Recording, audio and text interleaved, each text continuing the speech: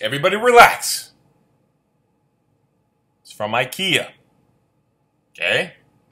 That boy's no more danger than if he was crushing under the weight of a box of Cocoa Puffs.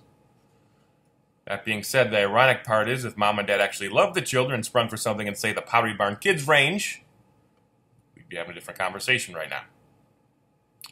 Let's take a minute here and see how it worked out for little Braden and Noah here. Is that the real names? Probably.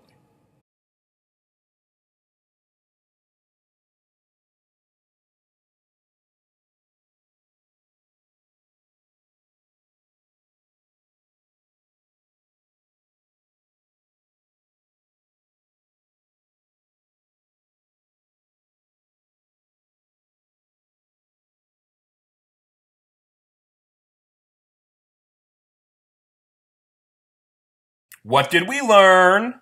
Number one, the kids were both fine. The parents thought it was okay to post it on the internet. I think it's okay to comment on it, so don't give me shit about that. Number two, if you're going to buy cheap and you're comfortable with the potentially relationship-ending process of assembling furniture together as a couple, not to mention the reoccurring nightmares about Allen wrenches, make sure you anchor that shit down. Number three, supplementing your kid's breast milk with muscle milk. It'll pay off in the long run. Just kidding.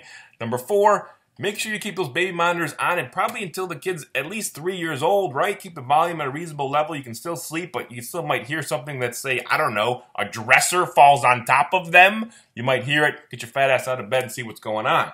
Number five, take a goddamn Christmas tree down. It's January the 4th. Number six, that's all I got for this one. Thanks, guys, for watching. Appreciate it, and Happy New Year.